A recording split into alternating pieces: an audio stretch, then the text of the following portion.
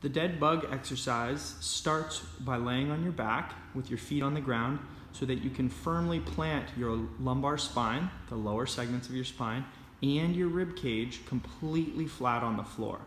Try to keep this imprinted position throughout the exercise, no matter the variation that you choose.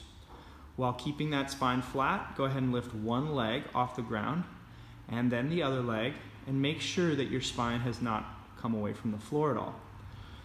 While keeping your knees at about 90-degree angle, the first option would be to just move one leg toward the floor and then back without setting the foot down to challenge your torso muscles to keep your spine flat while the leg moves. For variation 2, you include the arms by reaching up to the ceiling and still only moving the legs. In this setup, your arms are not supporting you on the floor any further, and so this might feel a bit harder. The final variation includes moving your opposite arm and leg at the same time.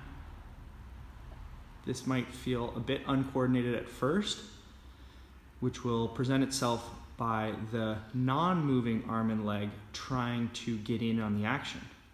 So take some time, spend some energy to keep the non-moving parts of your body stiff and still, and only move the intended arm and leg with control.